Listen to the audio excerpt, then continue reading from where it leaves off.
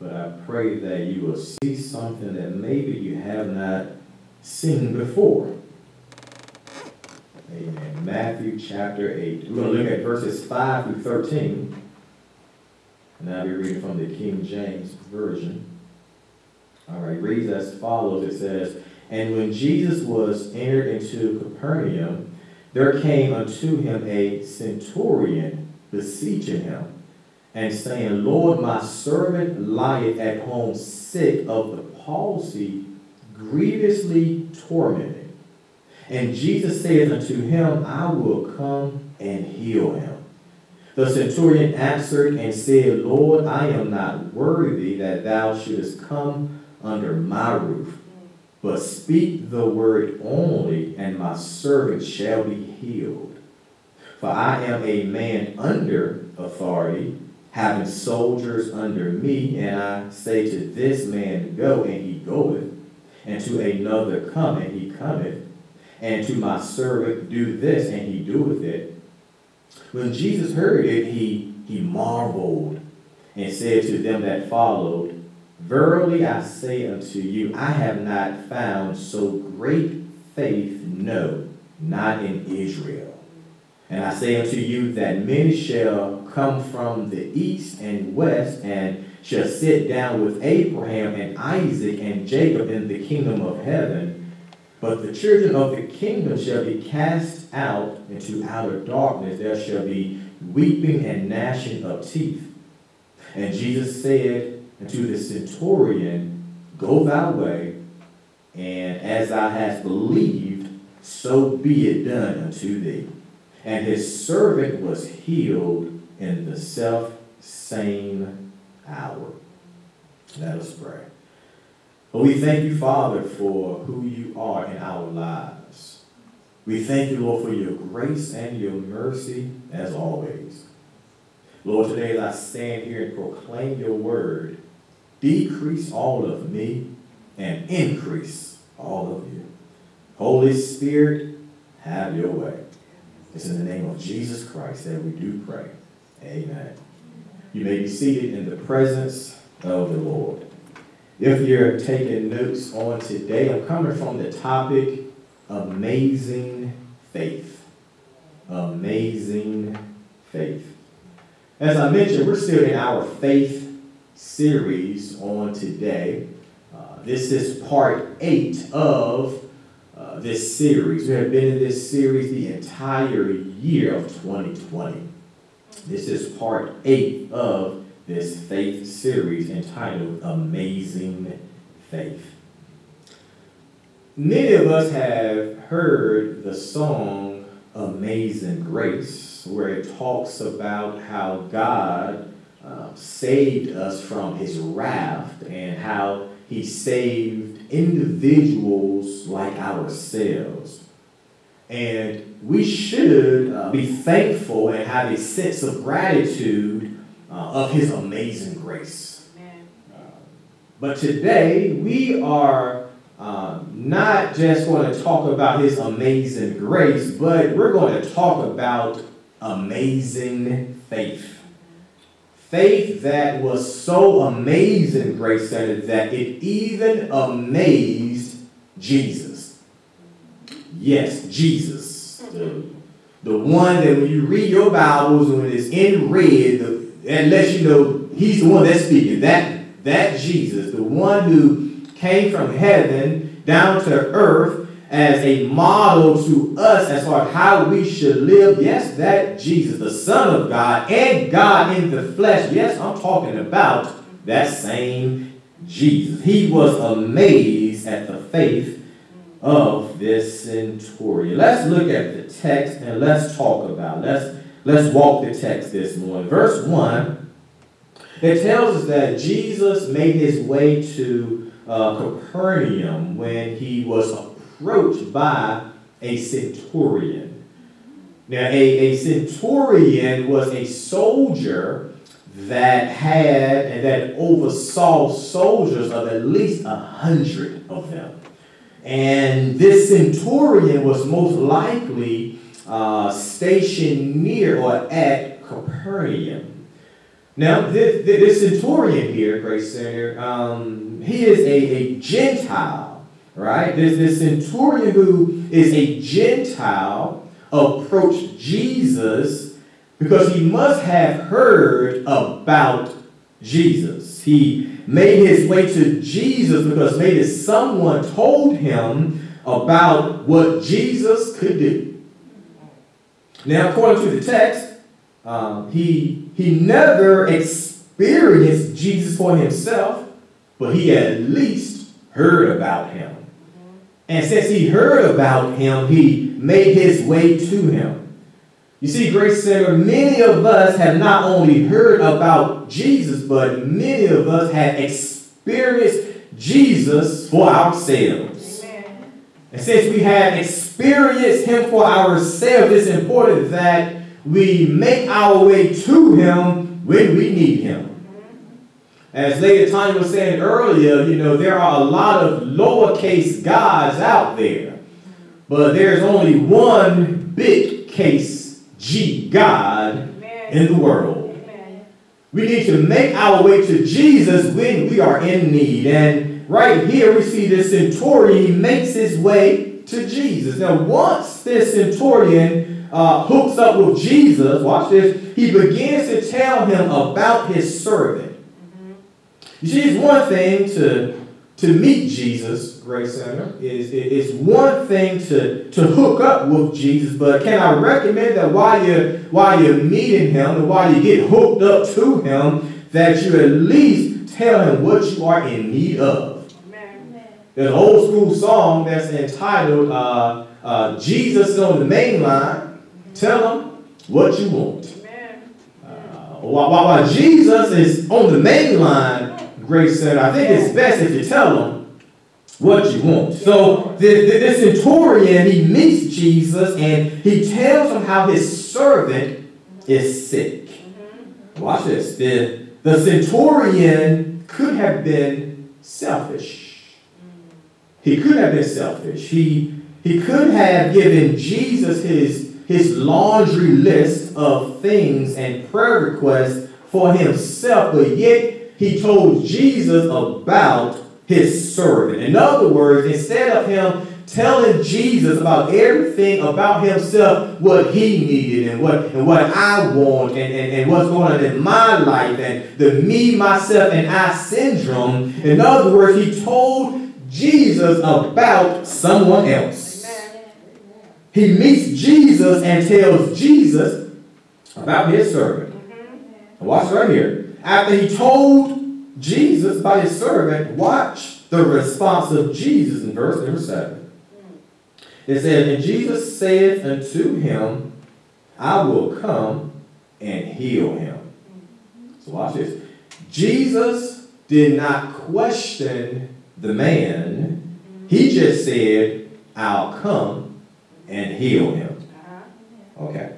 There are no questions from Jesus. He just simply said, I will come and I will heal him. And watch this. Jesus, he didn't say that I'm going to send someone else to take care of this. He didn't say I'm going to send Peter. He didn't say I'm going to send Andrew. He didn't say I'm going to send Thomas. But yet he said, I'm going to personally come myself. And Grace Center, whenever a healing takes place, don't get it twisted. Don't get it wrong. Healing, it comes from God. Amen. God can use men and women as vessels, as instruments to perform the healing. But at the end of the day, healing, it comes from God. God is the one who heals.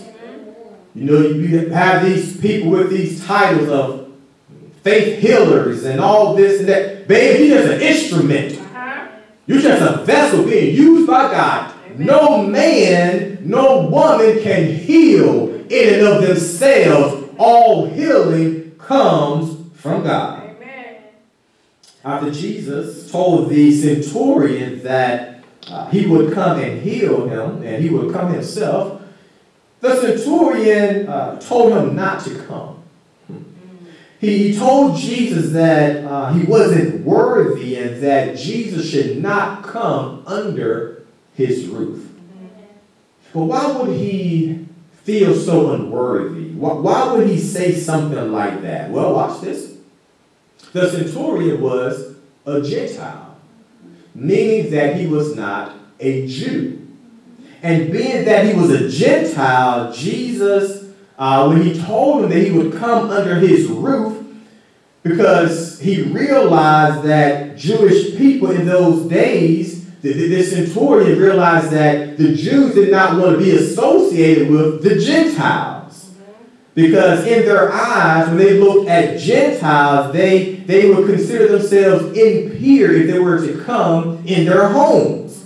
So the centurion was being courteous to Jesus.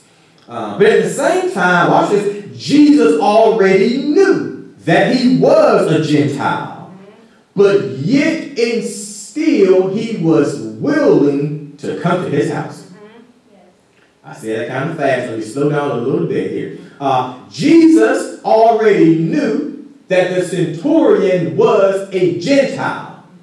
As I said before, in those days, the Jews and the Gentiles, the Jewish people wanted to keep the Gentiles separate from them.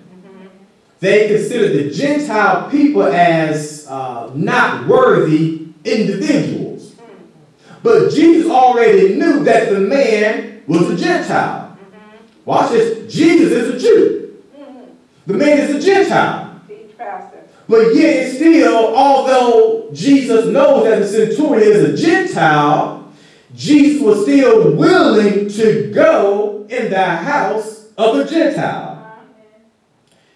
Jesus was willing to break the traditions of man. He was willing to break traditions, watch this, to heal one person. Oh, Grayson, if you don't hear anything else I have to say today, hear this right here. God loves you, and he cares for you, and he'll do whatever he has to do to set you free. He loves you so much that he'll break different types of rules to set you free. Yes. And we know that he'll do that because he did that over 2,000 years ago. You see, this centurion didn't feel worthy because Jesus was a Jew, and he told Jesus not to come under my roof. Do not come in my house. But Jesus was willing to go to his house anyway. Jesus was willing, watch this, he was still willing to go to the Gentiles' house anyway. Jesus, even today, is willing to come to our houses. Thank you, Lord. Our houses. And I'm not just talking about a physical structure. Yes, Lord. With a roof and doors and windows. But I'm talking about your spiritual house. Yes, Lord. Jesus didn't care if he was a Gentile or not.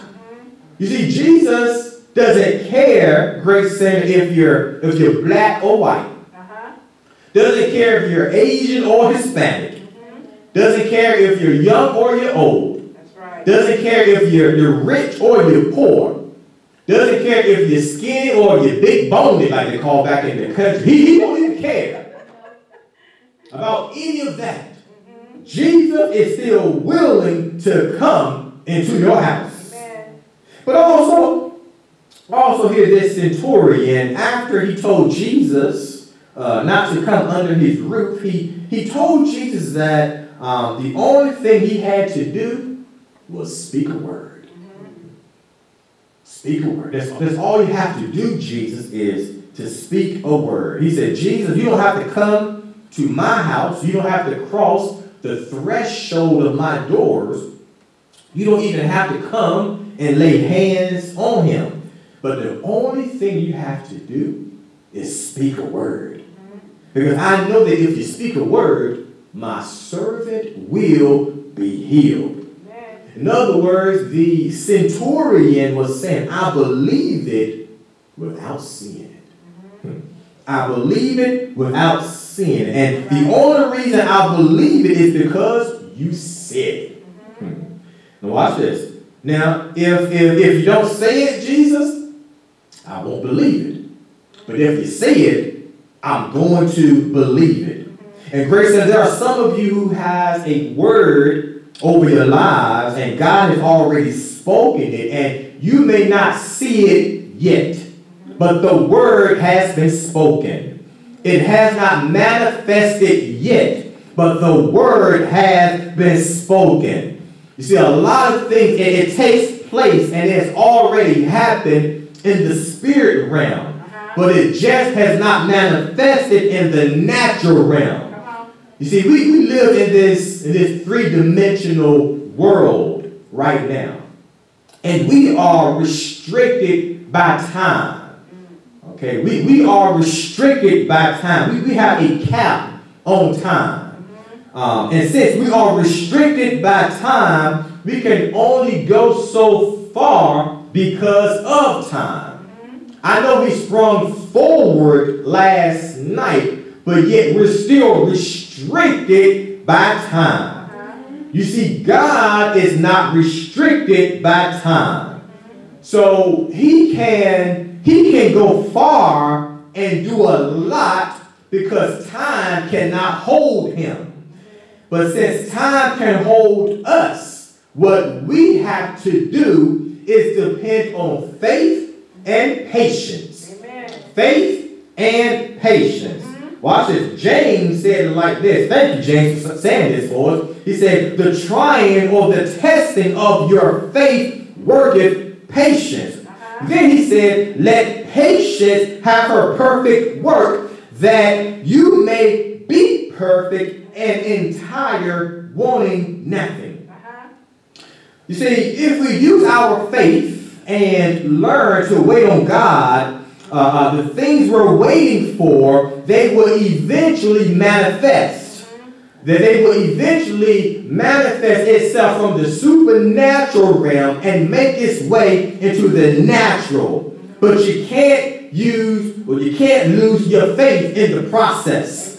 And you cannot be impatient in the process. Because the word that God has spoken over you, it will eventually come to pass.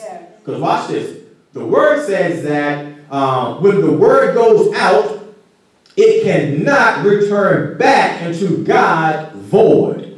In other words, it cannot come back to God empty.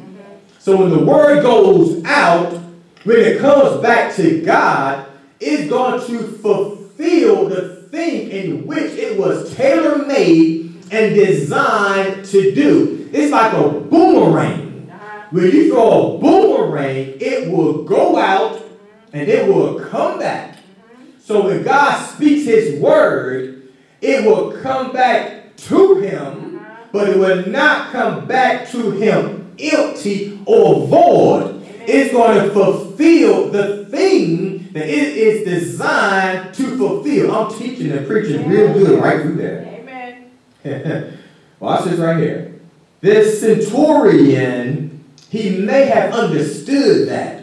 So he said, Jesus, all you have to do is speak a word. He goes on in verse number 9, and it says, for I am a man under authority, having soldiers under me, and I say to this man, go, and he goeth, and to another come, and he cometh, and to my servant do this, and he doeth it. All right? So watch this. What this centurion here is saying, Grace Center, is that he understood authority. All right? He knew what it was like to be under someone, and he knew what it was like to have individuals under him. So since he knew what authority was and what it looked like, he knew Jesus was the one that had complete authority. But watch this. The centurion's servant is sick. So why would the centurion be talking about authority when his servant is sick? It almost seems like this text is out of place. The servant is sick, but yet this centurion is talking about authority. Well, why is he talking about authority when his servant is sick?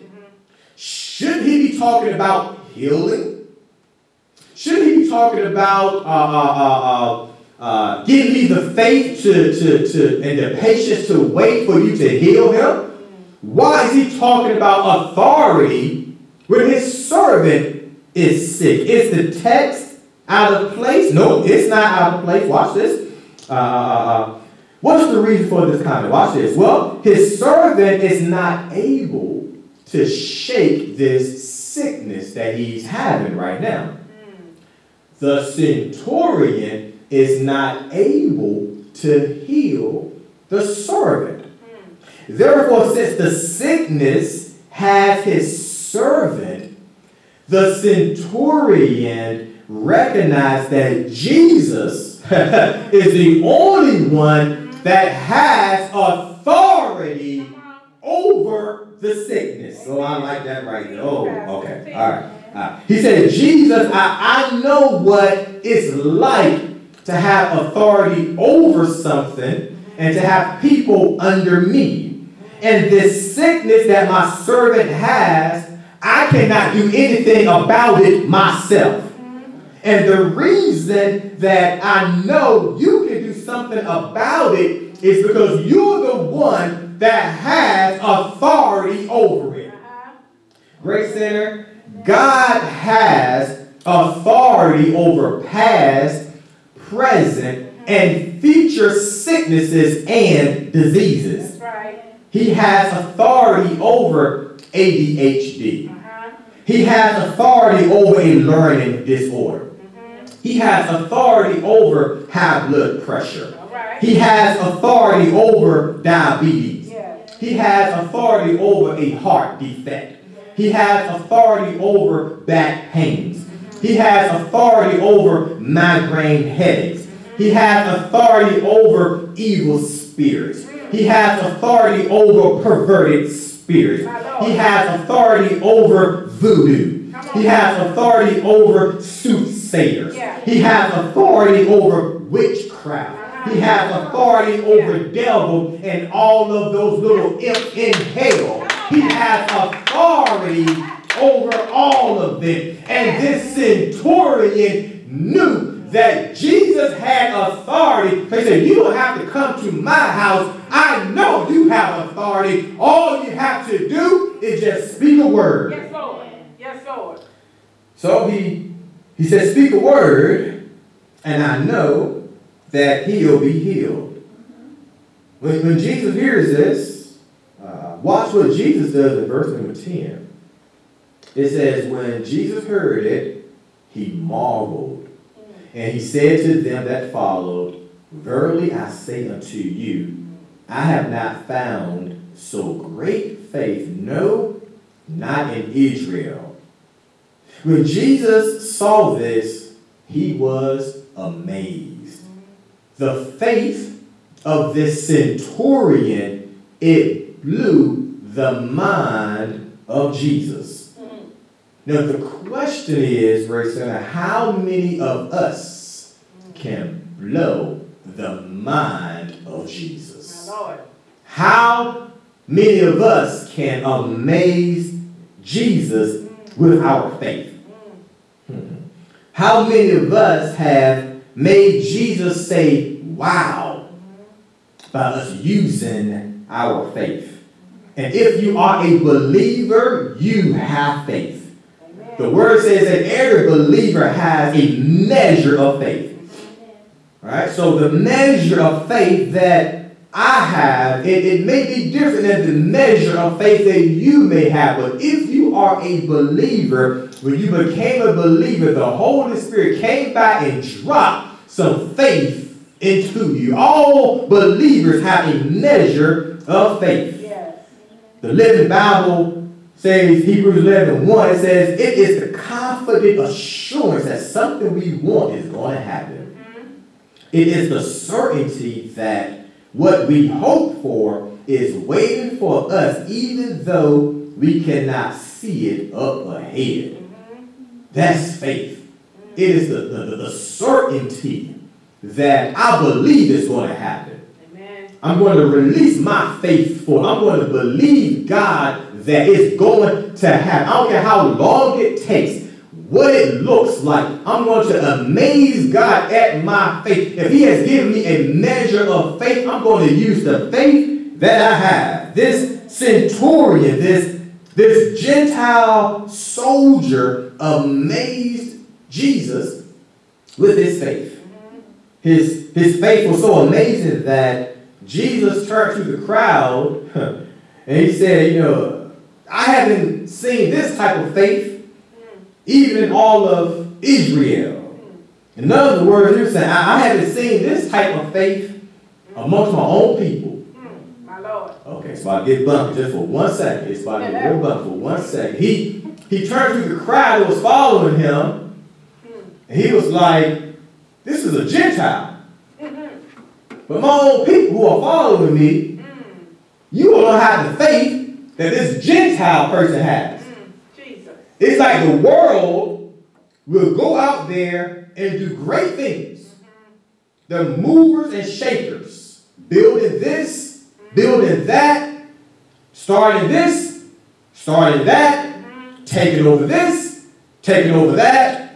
They are movers and shakers, making it happen. But yet the church, my Lord, we sit still and say, God, I'm waiting on you. And God said, no, I'm waiting on you. The world is making things happen. And we're looking around, looking at the world, and we get mad at the world, but yet we should move in the faith that we have. We're the ones that have a measure of faith.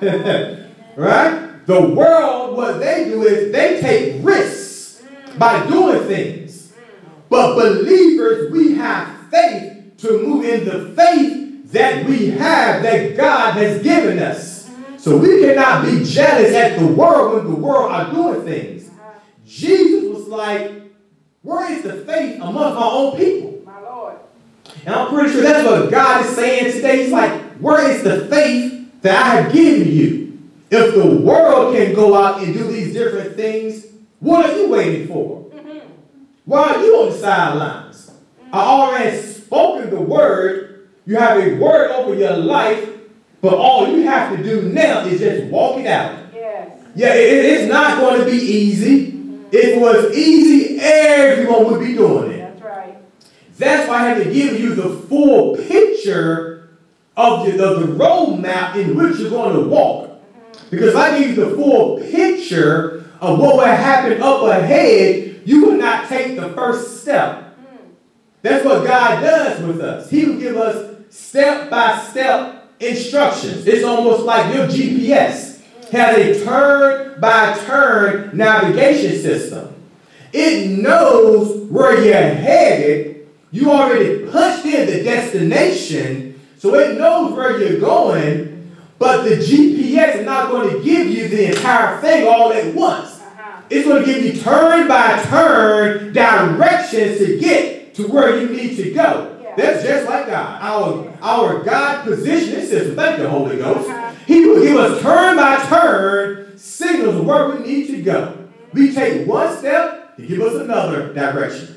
We take another step, He'll give us another direction. We take another step, He'll give us another direction. But a lot of us, we're not taking any steps. We're afraid to get off of the boat. We want to play it safe on the sidelines. But God has said, if you take one step, I'm going to give you clarity to take the next step. But if I haven't given it to you yet, just wait on me. It's not the time right now. You just wait, just like James said, faith and patience. Take the first faith move, but be patient to wait on the next set of instructions. Amen. Amen. Amen. So this centurion amazed Jesus with his faith. All right. So what was the end result of all of this here? What's the end result? Let's get down to verse number 13. It says, and Jesus said unto the centurion, go thy way, and as thou hast believed, so be it done unto thee. And his servant was healed in the self-same hour. So watch this. I said this earlier, that is, you can use your faith for others. Right? Nowhere in the text does it even tell us that the servant asked for the healing. Okay.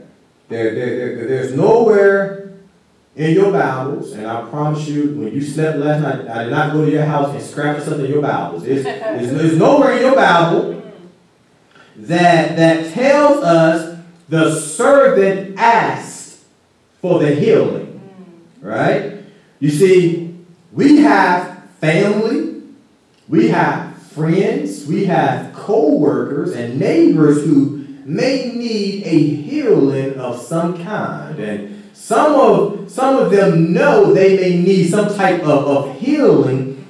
And watch this, some of them may be just too stupid to know the lifestyle that they're living, that they're headed in the wrong direction. Jesus. Right? But for the church, for the believer, we can pray that they can be delivered from the lifestyles or the ailments and the things that they're going through. Right? So watch this. We can know that somebody even prayed for us. Yes, yes. Look, we're here on a Sunday morning. We could have slept in and we missed an hour of sleep. I didn't get no sleep last night at all. I woke up this morning just when I think I slept about 30 minutes last night. I said, can I lay down and get some sleep today? But watch right here. I know somebody throughout my lifetime prayed for me. Yeah. I can look over my life and know that somebody sent up a prayer to God on my behalf. Somebody prayed for you all in here today. Amen. Whether it was your mother, your daddy, your big mom, somebody prayed for you. Right? Jesus, he healed this servant without permission from the servant. Okay. Jesus healed the servant without the servant's permission. Come on. Grace and God has the ability to heal and deliver your loved ones because of your faith without their permission. Amen. That's a light bulb for somebody right there. You probably hear that as I said. That's probably for somebody here today. Yes, Lord. Yes. God has the ability to deliver someone, to heal someone, to set someone free, even without their permission. And it's because of the faith that you have. It is all throughout the Bible where it talks about, especially in the New Testament, of how individuals using their faith on behalf of somebody else. So you can use your faith on behalf of somebody else to heal them, to set them free, and to get them delivered. Yes. Your family, your friends, they can be sinning one day and saved the next. My Lord. All because you had enough crazy faith to believe that God can heal that individual that was on drugs, that drug addicted relative. You believe that God could take that perverted lifestyle from that individual and that God could heal that person of HIV or AIDS or different kind of diseases or ailments. One day they'll be sick. The next day they'll be healed. One day they'll be raising their hands in the club. The next day they'll be raising their hands in the church. One day they'll be drunk off alcohol. The next day they'll be drunk off Jesus. One day they'll be addicted to drugs. The next they'll be addicted to the Lord. One day they'll be sleeping in somebody else's bed. And one day they'll be sleeping in their own bed. And it's all because you had the nerve and the unmitigated gall to believe God, and you took God at his word. I'm closing now. Verse number 13, it talks about how Jesus told him to go, that his servant was going to be healed. Now, the centurion didn't see it because his servant was in front of his servant, or the centurion was in front of his servant. So he didn't see the healing at that time. But Jesus told him to go, and his servant would be healed. All right? But he had to believe that what Jesus said was done. You see, Grace Center 2020, we need to make 2020 a year that we walk by faith. Amen. We need to make 2020 that we say God, or we make God say wow at the amazing faith that we use. You may not have all of the details. You're not going to have all of the answers. You're not going to have everything that you need in the beginning.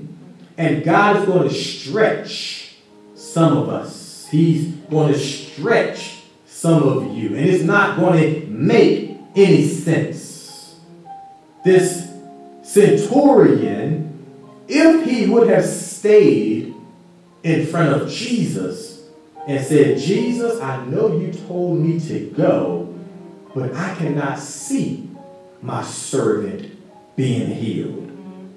He never would have saw his servant being healed. Jesus told him to go. If he would have stayed there and said, Jesus, you told me to go. You said he's healed, but I can't see it with my physical eyes. If he never would have went, he would have never seen his servant being healed. In other words, this centurion had to go in order to see it. And some of you have to go in order to see it. Some of you have to take a leap of faith in order for you to see what God is going to do. Amen. I used this analogy a few years ago about how small kids, they would get up on, high stuff, and they just want to jump off with no fear. They have no fear. Little small kids have no fear whatsoever. They just want to jump off and they think they're going to be okay. They're not thinking about getting hurt, getting injured, or any repercussions about jumping off of stuff.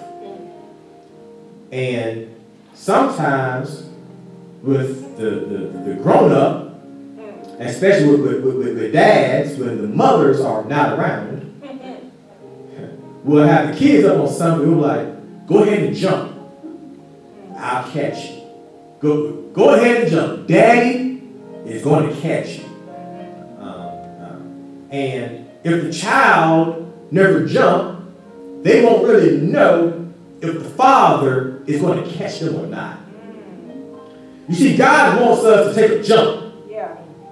And if we don't take a jump, we won't know if God is going to catch us or not. But when God says jump, go ahead and jump. Because God cannot lie.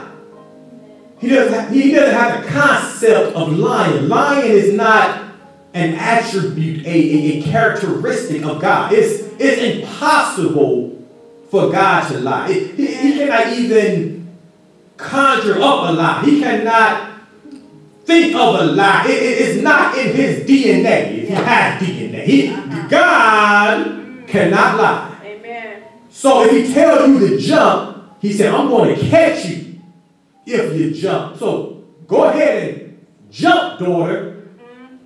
Go ahead and jump, son. I felt that right there.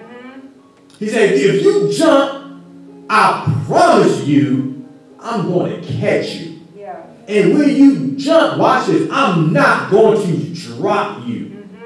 Use the faith that you have and blow my mind with the faith that I gave you.